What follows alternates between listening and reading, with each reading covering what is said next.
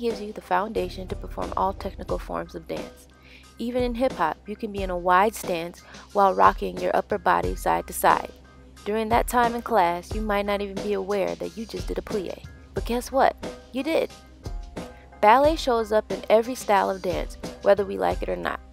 The more a student studies ballet, the more that student progresses, excels, and flourishes in every other style of dance. To excel in ballet, one must practice a lot, not just at the dance studio, but at home as well.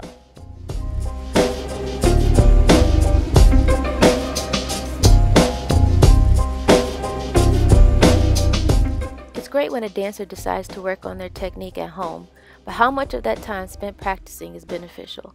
Unlike in a dance class, there is no teacher to make corrections. The dancer has to use their own judgment to decide whether they are executing a move correctly.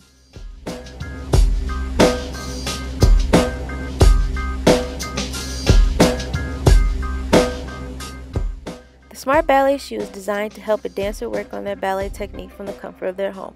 The product will improve a dancer's training by providing the same type of feedback that one would receive from a teacher in a dance class.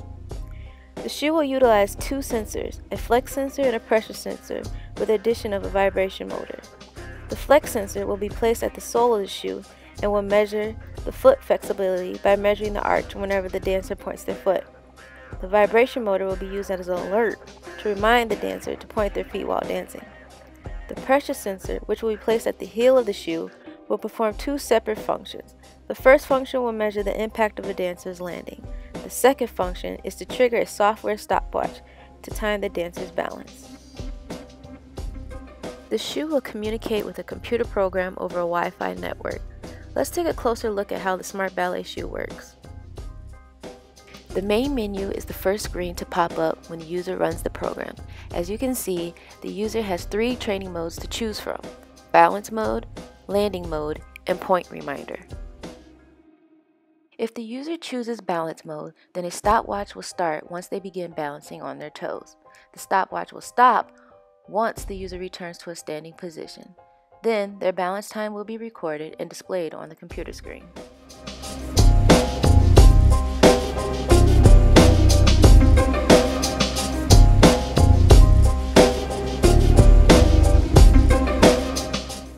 If the user chooses landing mode, the user must stand in first position with their weight equally distributed. The program gets their average weight and then tells them when they can begin jumping. If the user lands too hard on their feet or put too much weight on one foot over the other, then a warning will pop up on the screen. The user can hit the Q key at any time to quit this mode.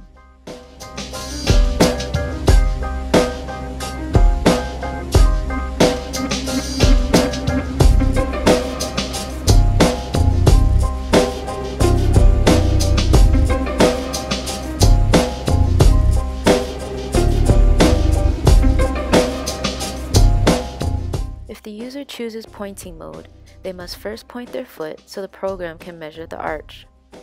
Afterwards, the vibration motor will be activated and it will only vibrate when the dancer is not pointing their foot.